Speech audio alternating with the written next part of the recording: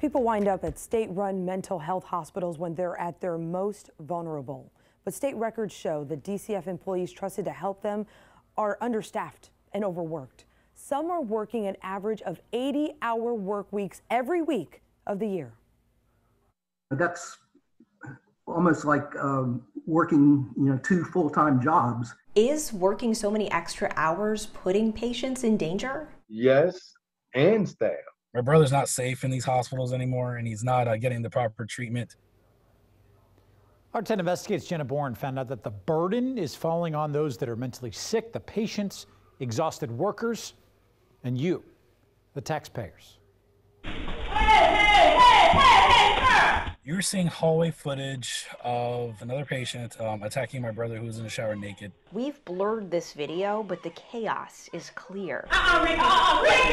You're looking inside Florida State Hospital, a mental health hospital run by the Florida Department of Children and Families. Jonathan Hereford's brother, Sean, was being treated there for schizophrenia. Jonathan is Sean's legal guardian, and he says he believes there was inadequate staffing to protect his brother. There was a lack of staff supervision in the actual bathroom itself. So another patient came in there and he took one of those hard, wet floor signs and bashed my brother in the skull with it while he was in the shower. A hospital report lists 2 employees who got involved in the hallway scuffle that came after. Those 2 individuals that were staff could not handle that situation. Our loved ones are in these hospitals, and the lack of staffing is affecting every aspect of somebody's life that's in there. 10 Investigates found DCF-run mental health hospitals, Florida State Hospital in Chattahoochee and Northeast Florida State Hospital in McClenny, are so understaffed. Some employees are working an average of 80 hours every week. That's almost like working, 2 full-time jobs. How'd we find that out?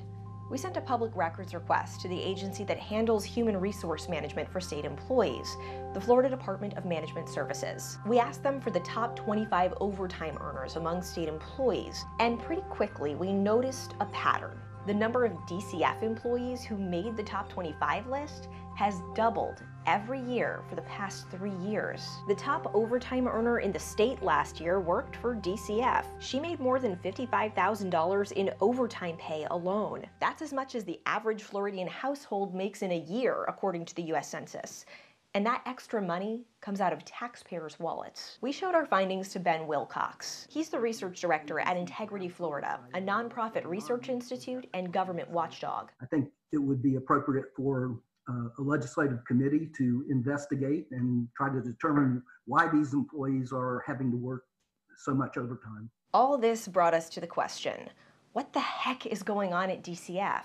So we asked them, well, not in those exact words. And they tell us all 20 of the DCF employees on the top overtime earner lists work as nurses, direct care staff, or security officers at Florida State Hospital and Northeast Florida State Hospital. Those mental health hospitals are both in rural parts of the state and require 24/7 staffing. I caught up with DCF's deputy secretary on the phone. Do you think that all this overtime is an efficient use of tax dollars? I would argue, what's the alternative? The alternative is that we have to do staff aug contracts, which are significantly more expensive than allowing folks to work overtime. I'm sorry, staff aug? Can you clarify?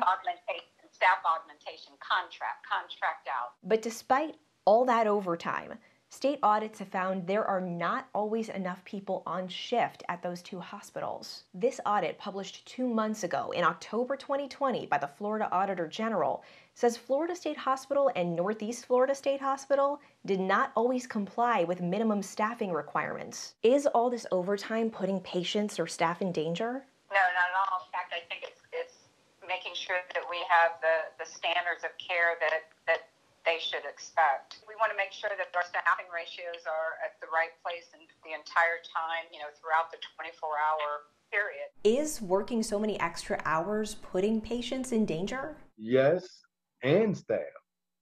Absolutely. Paul Whittingham has been working at Northeast Florida State Hospital for 20 years. He's also a local union president. The staff are tired. And when you're tired, we all know that mistakes can happen. Your reflexes are not what they should be. Your response time is not what it should be.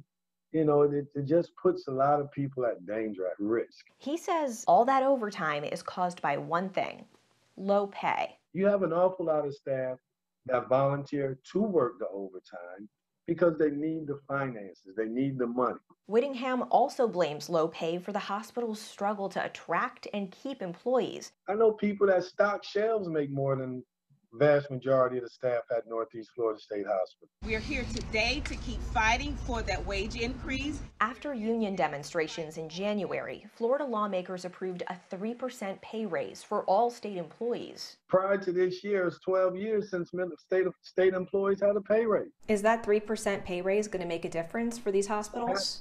No, not at all. Hereford tells us it's people like his brother who pay instead. My heart breaks. Are we trying to have a bare bones system, or are we trying to be actual effective and help people out?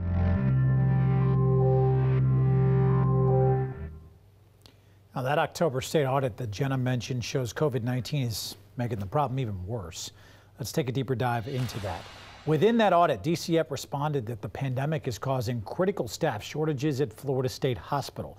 DCF says it's using CARES funds to get supplemental temporary staffing from an employment agency, and that they've had to reassign rehabilitation therapy staff to residential areas so that they can meet staffing minimums.